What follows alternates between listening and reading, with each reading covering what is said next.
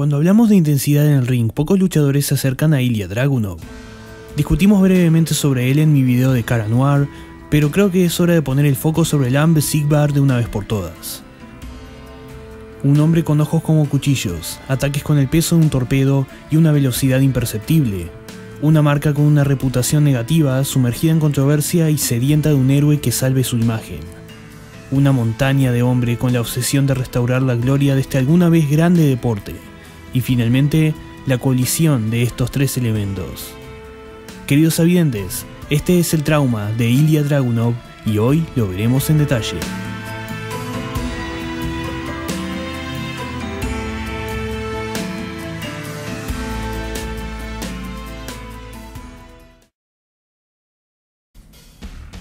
Fue en 2018 que, al ver el revolucionario y popular éxito que estaba teniendo la lucha libre en Europa, WWE decide capitalizar y empezar su tan llamado proyecto de localización global, un NXT para cada parte del mundo.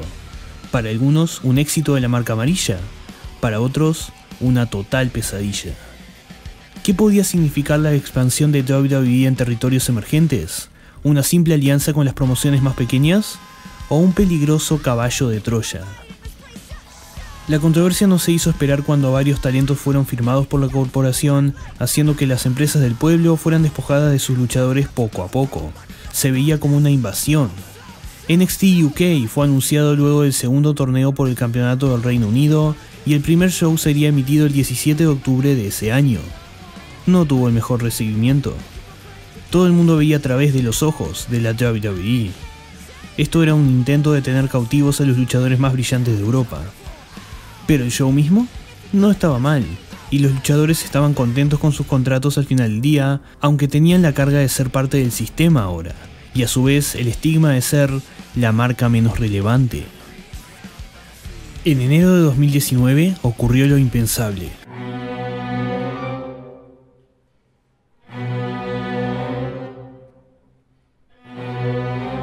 Una de las figuras más imponentes de la zona firmaría con NXT UK y no tardaría en debutar.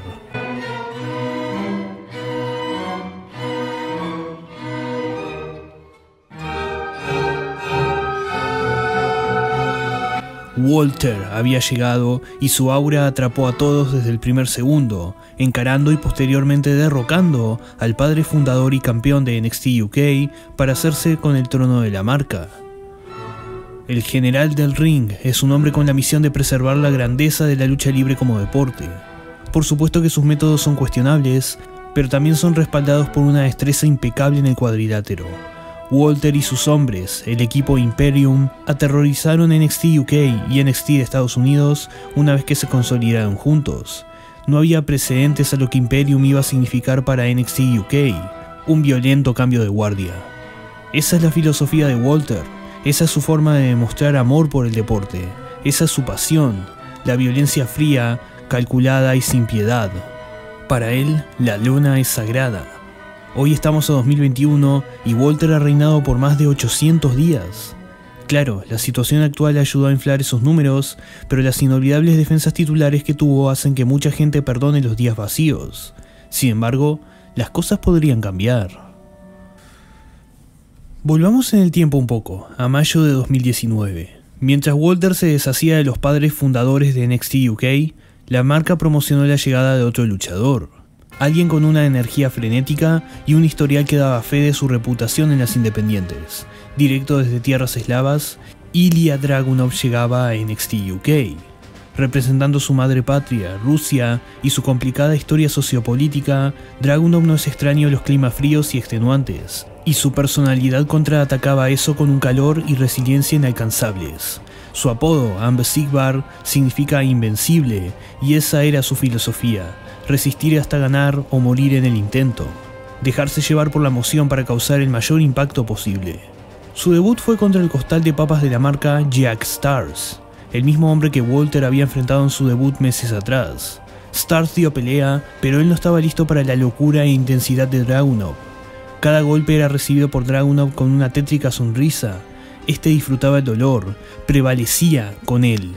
Ilja ganó su debut con contundencia y fue acá donde Nigel McGuinness hizo una breve referencia al pasado que tuvieron Dragunov y Walter. Verán, estos dos intercambiaron victorias múltiples veces en el pasado, cada combate más enfático que el anterior y con apuestas más arriesgadas. El destino iba a hacer su magia y, como se suele decir, la historia iba a encontrar la manera de repetirse. En sus primeros meses en la empresa, Ilja Dragunov disfrutaba de una buena pelea, sea con quien sea, cual sea el resultado. Demostraba algo diferente al resto del plantel. Demostraba tener las aptitudes necesarias para estar en la cima. Imperium notó esto y quisieron reclutarlo a sus filas. Ahora, los allegados de Walter son muy pocos y muy selectos. Estar a la altura de sus estándares no es poca cosa. Pero cuando llegó el momento de la verdad, cuando Imperium extendió su invitación a Ilja Dragunov, este no iba a elegir aliarse a los opresores de NXT UK, y arremetió contra ellos. Traicionar la confianza de Walter implica un caro precio a pagar, y Dragunov sintió ese costo en los siguientes meses. Cara a cara, Walter le dijo a Ilja: tomaste una muy mala elección. Y así, Imperium hizo la vida de Dragunov un infierno, tanto que necesitó asociarse temporalmente con los Northerians Galos. Pero para llegar a la cima de la marca color mostaza, no se puede pensar en amigos. El 2 de abril de 2020, una Battle Royale dividiría hasta los equipos más unidos de la marca y pondría a prueba a cada luchador por una oportunidad ante Walter y su campeonato. Durante casi media hora, 20 integrantes del plantel masculino de NXT UK intentaron sobrevivir, pero si hablamos de un verdadero superviviente, tenemos que estar mencionando a Ilja Dragunov, quien ganó la exhaustiva batalla eliminando al campeón inaugural de NXT UK, Tyler Bate. Por fin, meses de guerra podrían culminar. Por fin, Dragunov tendría la pelea más grande de su carrera. Por fin, Walter se vería las caras con el hombre que lo insultó. Pero ninguno esperaba lo que iba a pasar. El mundo se detuvo. La pandemia hizo que NXT UK se suspendiera indefinidamente, y la controversia, una vez más, volvería a morderle a la marca en la cara, cuando múltiples figuras de la lucha libre británica fueron expuestas por los crímenes que cometieron en las sombras. El chivo expiatorio fue el resto de NXT UK, incluso los que ni siquiera fueron acusados de nada. Era considerada una marca maldita, innecesaria y digna de ser eliminada. Al menos eso esperaba casi todo el mundo. ¿Podrían los inocentes limpiarse de la mancha que sus compañeros causaron? ¿Podría el Brit Rest recuperarse de este golpe? ¿Podría haber una nueva era? NXT UK necesitaba una reignición. Tras 5 largos meses de shows recopilatorios, NXT UK volvió el 17 de septiembre de 2020 e Ilja no perdió el tiempo, demandando su oportunidad ante la gerencia y ante el mismo Walter. La fecha fue pactada, 29 de octubre de 2020. Walter e Ilja reconocieron sus batallas en el pasado, cómo cada uno fue mejor atleta por ellas, cómo Walter construyó la leyenda de Ilja Dragunov en las independientes, cómo marcaron precedentes para la definición de una pelea. Pero Walter marca una diferencia entre los dos oponentes. Él toma esto como una profesión, excele en la técnica, en la fría realidad del trabajo que implica la lucha libre. Ilja, él es muy emocional, sus sentimientos lo manejan y lo descontrolan. Ahora que lo pienso, Walter es un campeón idóneo para la época de la pandemia. Él es esa bestia indomable que no podemos controlar, ese ente destructivo que opera a su propio ritmo y nos recuerda que estamos en una realidad amarga y sin esperanza. Sin embargo, Dragunov dice que no importa qué haga Walter, no se va a dejar pisar por él.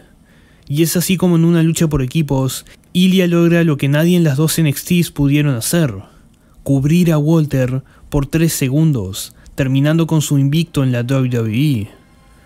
Esto es lo que en el fondo Walter temía. No invitas a alguien a tu equipo a menos que lo quieras de tu lado y no en tu contra. Pues Ilja ha vencido a Walter en el pasado y es perfectamente capaz de hacerlo nuevamente. Pero en una empresa bajo nuevos ojos, a Imperium no le conviene que sepamos esa verdad. Cualquier muestra de debilidad es penalizada y ocultada, si no pregúntenle a Alexander Wolf o Breezango. Ahora la ilusión se acabó. Dragunov tiene todo lo necesario para lograrlo, y ese fatídico 29 de octubre había llegado. Era una noche húmeda y ventosa, con una máxima de 15 grados y probabilidad de precipitaciones del 90% en Londres, según el portal The London Economic. Ilja Dragunov, el feroz y vivaz retador. Walter, la gélida montaña que vigila todo NXT UK como su campeón. No hay un público real que aliente a Ilja. las citas a solas en un enorme y vacío estudio televisivo. La imagen de la posición que más importa, el campeonato de NXT del Reino Unido, se plasma por toda la pantalla gigante. El recordatorio de por qué estos competidores luchan. Mientras Dragunov deja que las emociones inunden su cuerpo, moviéndose de lado a lado, Walter prueba que esto es un trabajo más para él, quedándose quieto como estatua. La campana suena, Ilja arremete contra Walter sin dejar de respirar. Walter reacciona y saca sus chops enseguida. No hay orden, no hay paz, es un desfile de golpes, botazos y rodillazos. Ilja quiere acabar con esto rápido e intenta lanzar el torpedo de Moscú, pero Walter lo intercepta. La lucha se desarrolla con Walter concentrándose en el ya lesionado cuello de su rival. El campeón hizo una promesa: yo te hice y ahora te destruiré. Los gritos de dolor de estos luchadores no hacían más que rebotar en las paredes del BT Sports Studios. Con cada golpe, las heridas empezaron a aparecer. El área pectoral de Dragunov se tornó de un color tan rojo como sus lentes de contacto. Pero más allá de lo físico, las heridas mentales también empezaban a pasar cuenta. La ira metódica de Walter contaminaba lentamente la psiquis de Dragunov, y este se volvía cada vez más vicioso. Por cada golpe en el pecho de Walter, había una respuesta de Ilja. Por cada intento de suplex de Walter, Ilja reversaba y lograba levantar con sus propias manos al campeón. Por cada vez que Walter tumbaba a su rival, Dragunov se levantaba de nuevo. A gritos desgarradores, golpes y patadas, Ilja encontraba una fuerza que no había descubierto antes. Walter no podía concebir otra derrota y volvía a atacar con chops que resonaban en todo el recinto. Cada uno le gritaba al otro en sus idiomas natales. Parecía que la importancia del campeonato era mínima comparada al orgullo de ganar esta pelea. Una combinación de lariat con powerbomb de la anomalía austríaca no fue suficiente para acabar con la amenaza carmesí. Tampoco un segundo lariat. Tampoco una sleeper hold. Walter fue burlado múltiples veces e incluso recibió 2 torpedos de Moscú. Y aún así el campeón sobrevivió. Pero algo interesante pasa por un segundo. Walter pide piedad. Walter, el hombre que inspiró miedo en tantos competidores por años, ahora se encontraba a merced de Ilja Dragunov. Walter tuvo que escapar del ring, de la santa lona que tanto adora, para recomponerse y neutralizar a su oponente. El austríaco incluso va hacia los cielos, de la misma manera que ganó el campeonato en primer lugar, pero Dragunov se levanta, y esto es el cruce de línea para Walter. Empieza a golpearlo y cachetearlo y golpearlo más, le abre el labio y por si fuera poco lo encierra en una sleeper hold. El cuerpo de Dragunov no resiste más y queda inmóvil ante el reclamo del árbitro Chris Sharp. La contienda terminó, y aunque Dragunov nunca exclamó rendirse, Walter seguía reinando. Sin necesidad de armas, Ilja estaba ensangrentado e inconsciente, fluidos corporales sobre la lona. La música dulce de la Sinfonía del Nuevo Mundo resonaba por los parlantes, irónicamente acompañando una visualización sombría y violenta. Pero como dije antes, las heridas físicas eran solo una parte de lo que le estaba ocurriendo al ruso. La lucha entre Walter e Ilja Dragunov fue considerada una de las mejores del 2020 por fans y expertos por igual. Fue la redefinición de la violencia que Ilja prometió, y fue la reignición que NXT UK necesitaba. Pero Ilja no estaba conforme con eso. La derrota lo empezó a consumir, y los recuerdos de esa guerra no dejarían de molestarlo nunca más. Dragunov se quita su lente de contacto y declara que quiere empezar de nuevo y descubrir quién es. Para eso, en enero de 2021, reta a su primer rival, Jack Stars, en una lucha mano a mano. El problema es que Dragunov ya no es como antes. A pesar de ser un combate competitivo, eventualmente Ilja sucumbe ante la ira y lastima a Stars, dejándolo inconsciente, tendido en la lona como el mismo Dragunov lo estuvo 3 meses antes. Dragunov no podía creer lo que hizo, y su inestabilidad mental fue objeto de burla para Sam Gradwell, quien lo llamó un bebé gigante. En las siguientes semanas, Ilja no pudo contener sus emociones, su autocontrol, e hizo lo mismo contra Tyson T-Bone, el mismo Gradwell y Dave Mastiff, a quien le rompió la nariz.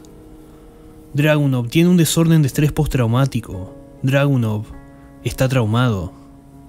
Sus heridas físicas y mentales siguen ahí. Ese ring activa algo en su mente que lo devuelve a esa lucha contra Walter, lo devuelve a esa violencia, lo devuelve a ese terror.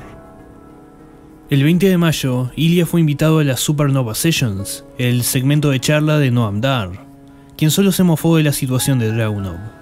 Este admite que el dolor y el sufrimiento lo han atormentado semana tras semana, y eso es lo que lo ha hecho descontrolarse con cada rival que había enfrentado.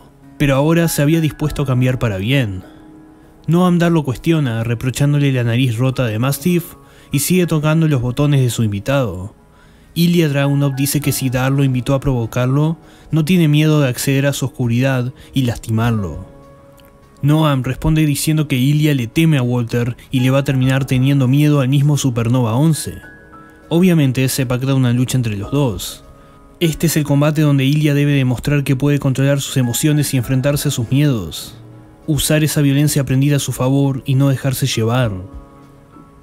Dar y Dragunov se enfrentan el 3 de junio en una lucha que abre el show. Vemos que su entrada está más calmada de lo que era antes, haciendo reflejo del trabajo que el Ambe Sigvar hace para mantener su temperamento. No es fácil con alguien tan burlón y desafiante como Noam Dar. Llega un momento en el que Dragunov comienza a hacer la misma llave que ha hecho en las últimas semanas para terminar sus luchas, pero ese desacato le permite a Noam intentar una cuenta de pin, cosa que Ilja evita a tiempo. Dándose rescate de que debe seguir manteniéndose al margen, Dragunov lucha a través de una lesión en la pierna izquierda para superar mentalmente a Noam Dar y a sí mismo. Eventualmente, cuando Dar está a punto de hacer su remate, Ilja se precipita y conecta el torpedo de Moscú para obtener la victoria, esta vez limpia y sanamente. Esa misma noche, Dragunov salió al final de la lucha entre Joe Coffey y Rampage Brown para retar a los dos y ver quién merece ser el próximo retador al campeonato de Walter. 8 meses después, Ilja se sentía listo para intentarlo de nuevo. A su vez, Walter había defendido el título contra gente de la talla de A-Kid, Tommaso Ciampa y el mismo Rampage Brown. Pero antes de declarar revancha, Dragunov tenía que pasar por encima de 2 pesos pesados. Ilja hace su entrada y ya no vemos esos ojos rojos, sino un azul profundo que nos indica que no hay fachadas, no hay desborde, no hay nada que le impida a Dragunov obtener una nueva oportunidad. En este combate no hay tiempo para pestañear, ya que las 3 estrellas lo hacen todo para tener la delantera, y en momentos Dragunov parece enfrentarse a sus 2 rivales en un handicap. Todos los luchadores acá retaron a Walter en el pasado, pero solo uno estuvo más cerca que nadie, y ese es Ilja Dragunov. Cuando parece que Rampage tiene la ventaja, Ilja se suelta de su agarre, corre hacia las cuerdas y las usa para saltar con un increíble torpedo de Moscú hacia su rival, el cual le da la victoria. Y así, volvemos a donde estábamos un año atrás. El campeón, Walter. El retador número 1, Ilja Dragunov. Fueron 8 meses largos donde Ilja tuvo que redescubrirse, pero llegamos acá. Llegamos a una nueva oportunidad, y los recuerdos no tardan en llegar. Walter se hace presente y la cara de Dragunov lo dice todo. Ahí recordó quién es el campeón. Ahí recordó todo lo que ha sufrido en esos 8 meses en un segundo.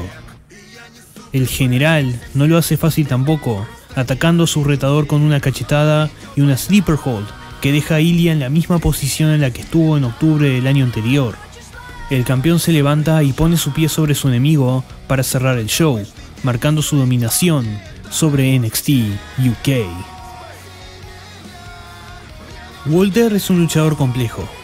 Para muchos, un tipo en calzoncillos negros que hace chops mortales, pero para mí, uno de los personajes más moralmente grises de la lucha libre.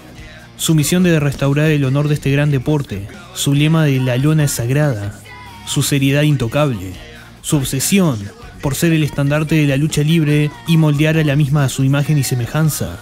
Todas esas causas, aunque sean nobles en papel, han causado un daño enorme. En esos malditos 8 meses, Ilja Dragunov atravesó un túnel oscuro a ciegas. Pero, aunque todavía las cosas se vean lúgubres, parece que la luz al final se puede divisar vagamente. Parece que a través de todo el trauma, hay esperanza. Así como podríamos ver el final de la situación actual en un tiempo más, podríamos ver el final del reinado de terror de Walter. Podríamos, en secreto, estar viendo esa luz al final del túnel para NXT UK. La marca tan dañada públicamente necesita un nuevo cambio de guardia, necesita redefinirse. Necesita un héroe. Un héroe que haya pasado por todas las pruebas posibles para volver siendo más fuerte que nunca. Un héroe que pueda superar sus traumas, dejar ir el pasado y abrazar el futuro tomando toda oportunidad que tenga. Un héroe que represente a NXT UK con honor verdadero y no una visión deforme de lo que es el honor. Y ese héroe, si hace las cosas bien, puede ser